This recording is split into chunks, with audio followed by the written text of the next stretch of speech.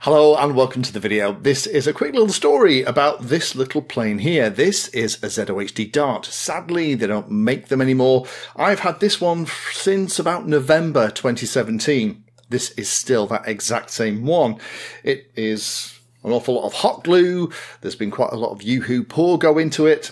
This one has been through lots and lots of different iterations. Those of you that have been watching my channel for a long time will recognize this little plane. Now, this was the one back in the day that I used to recommend to all of those pilots who used to come to me and go, "Oh, what should I get as my first wing/plane?" This was what I always recommended. It was cheap, cheerful, flew incredibly well, and came apart without any tools. It's all held together with magnets. So it's easy to break down into a backpack. So rather than things get broke if you had a little bit of a hard landing, it would just snap together.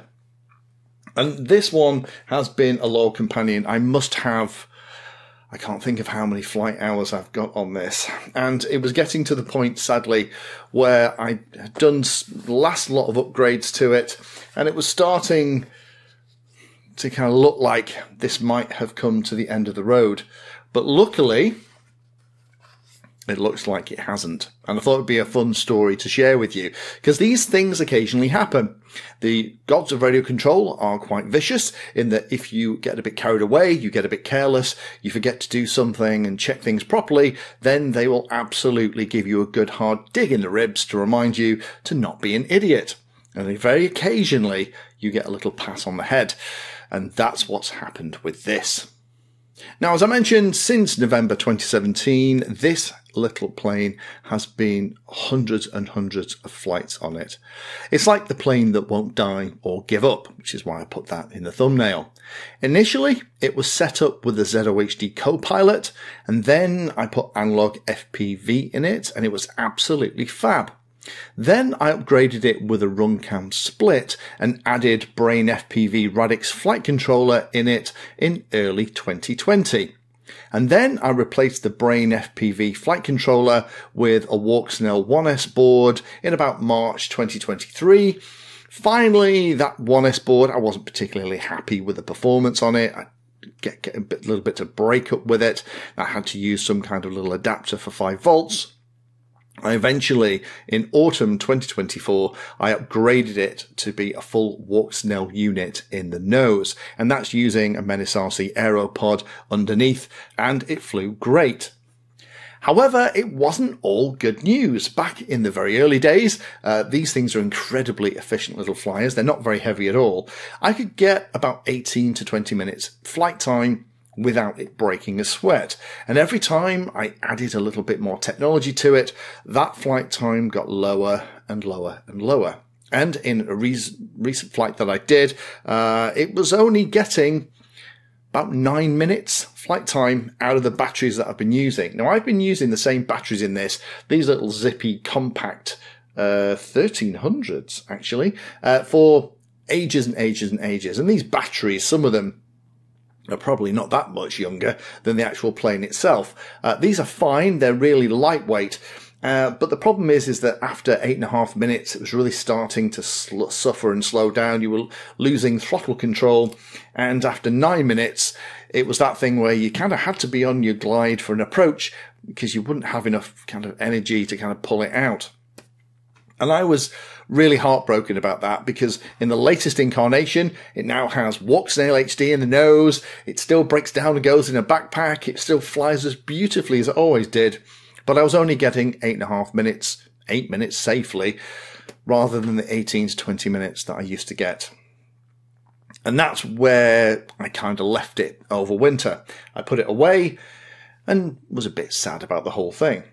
However, this thing, because it's so incredibly efficient, doesn't pull an awful lot of current. So lithium-ion batteries could be an option. There's quite a lot of room in front of the flight controller here. So I thought, well, let me see if I can get a 3S lithium-ion pack in here, because if I can work out a way to not add too much weight into it and maybe position it right, maybe I'd have to kind of cut a slot because the actual battery hatch itself isn't particularly deep. I'll have a look and see how that happens. And amazingly, I figured out how to get back up to 18-20 minutes of flight time with this without adding any more weight. The trick, of course, and a big thank you to a flying buddy of mine called Adam, who said, you have remembered to take he's got the big weights in the cheeks. Each side here at the front of the model, there are two very large metal fishing weights, basically, in these little pieces. And if you just if you run an X-Acto blade along there and open these cheek pieces up, you can get in there and you can actually pull it out. Those things are pretty heavy. And then I started looking, is there a way that I could get the 3 lithium-ion batteries in a flat pack rather than the classic pyramid, because that's too high? And I found these batteries here from GNB. These are GNB 3000 milliamp hour 10C packs, and these are made with high energy cells, so it should easily deliver the 4 to 4.5 amps when it's flying around. Because the trick with lithium-ion is the lower you can pull the current out, the longer they're going to give you flight time for. And I'm very pleased to say that these are great, because it turns out that the weight of that battery plus the weight of those 2 fishing weights that I pulled out the nose are almost exactly the same weight as one of these new 3000 milliamp hour packs that can go straight in the nose. So I have bought myself 2 of these things. So these are now the batteries that I'm flying with this. And now, rather than a 1300 milliamp hour pack, I have a 3000 milliamp hour pack, and the plane weighs exactly the same. It actually balances on the CG marks. Everything is beautiful. So once again, the Dart will continue to fly. It lives to fight again. And I'm just so pleased about that. I was actually sent, somebody got in touch a long time ago, because I always rave about these things. I still love them. And ZOHD, if you're watching this, please bring these things back. The 250 Dart for me is too small. The Dart XL is great, but it doesn't fit in a backpack. This is a beautiful sized plane.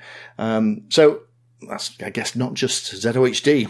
Anybody who is involved with wing design, if you are into that kind of 635 to 800 millimeters, this kind of wing design that comes apart, that's 3 or 4S powered, it means it's easier to do with lithium-ion technology. Ideally comes apart toollessly to fit in a backpack.